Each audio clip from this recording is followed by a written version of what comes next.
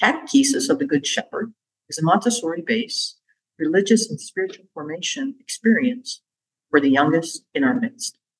This past July, I spent 9 days immersed in level 3 formation for children ages 9 to 12. Learn how to serve these children in the atrium, the sacred space of hospitality, which gives priority to the child's relationship with God. Children in this particular atrium are really passionate about history and discovering their place in community and in the world. They energetically concern themselves with what has come before in history, in cosmic history, in salvation history, as well as what their contribution will be for the kingdom of God. They deeply realize that they are on a journey with God and others, and because of their relationship with God, they desire to contribute to God's kingdom, its inbreaking. Today, as with the child in the atrium, God actively invites us into that journey ever more deeply. The gospel presents us with the second of 3 predictions which Jesus makes about his coming passion. And it seems, as expected, to go right over the disciples' heads, or at least it moves them to a bewildered silence. Instead, they begin discussing quietly amongst themselves who among them is the greatest. And while this might seem odd to us, after what Jesus just said, in this first century society, concern and conversation about one's place or status is quite normal. As a matter of fact, it's everyday coffee shop. What's pressing for us, however, is to return to what Jesus said to the disciples prior to their reaction. The Son of Man is paradidotai to men, and they will kill him. And 3 days after his death, the Son of Man will rise. Paradidotai, Greek for to be handed over. While often translated as betray, the meaning of to be handed over can be understood, as one scripture scholar notes, as the idea of God's plan unfolding.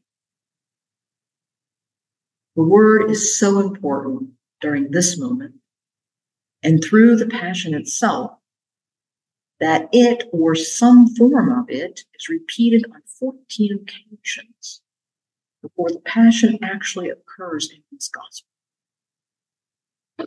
What might this mean for us today? It crystallizes that God is the agent of the passion, and by extension, reinforces for us that God is intimately involved in salvation, and from the faith perspective, in salvation history. Now, we know this on some level, and do we act like we know it in our bones? Or do we not get it, and sometimes, more often than not, live in bewildered silence? Let us keep in mind that God's plan continues to unfold today. How do we contribute to God's plan unfolding in the here and now? And how do we cooperate with God in inbreaking the kingdom? The Book of Wisdom and the letter of James both pointedly remind us of what not to do. Let us not deliver others into the hands of their foes. Let us not torment or put others to the test. Let us not try one another's patience or condemn others. Let us not give in to our jealousy, our envy, and our caustic desires. Let us not quarrel and fight. Rather, let us remember that the harvest of justice is sown in peace for those who cultivate peace. Let us be docile, rich in sympathy, kindly in our deeds, and sincere instead. How might we do this?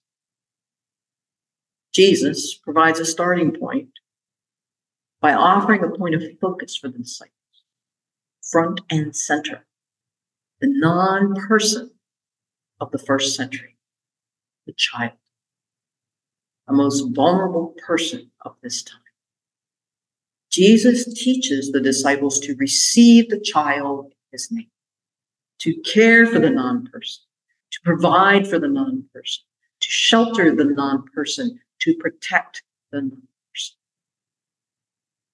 Between this moment and during the unfolding of the Passion, Jesus continues to teach his disciples, preach in my name, and invite others to do so. Attend to your pride, seek the kingdom of God, uphold the commandments, listen to those you see as blind, for they will lead you.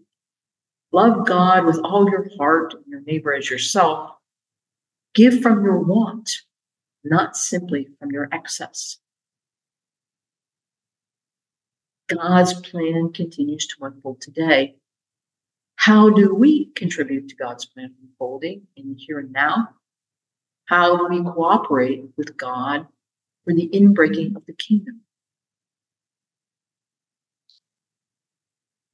In turn, Jesus provides a starting point by offering us a point of focus today.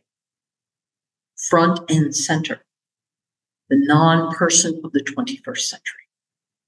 The homeless, the uninsured, the abused and the dying, the under-resourced, the lonely, the unexpecting and the trusting, the hungry, the thirsty, the weak and the shamed, the people with other ideas, languages, beliefs, and cultures, those who live in and those who live out of fear for a myriad of reasons.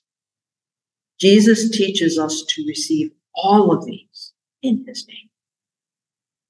Between this moment today and during the unfolding of the next 7 Sundays, Jesus continues to teach us. Preach in my name and invite others to do so. Attend to your pride, seek the kingdom of God, uphold the commandments, listen to those you see as blind, for they will lead you. Love God with all your heart and your neighbor as yourself. Give from your want, not simply from your excess. God's plan continues to unfold today. How do we contribute to God's plan unfolding in here and now? How do we cooperate with God for the inbreaking of the kingdom? Let us be like the child in the level 3 atrium, really passionate about discovering our place in community, history, and in the world. Let us concern ourselves with what has come before in cosmic history and salvation history, and what our contribution is to the fullness of the realized kingdom of God. Let us deeply grasp that we are on a journey with God and others, and because of our relationship with God, let us each contribute to the fullness of the realization of God's kingdom through our one precious life in real and substantive ways.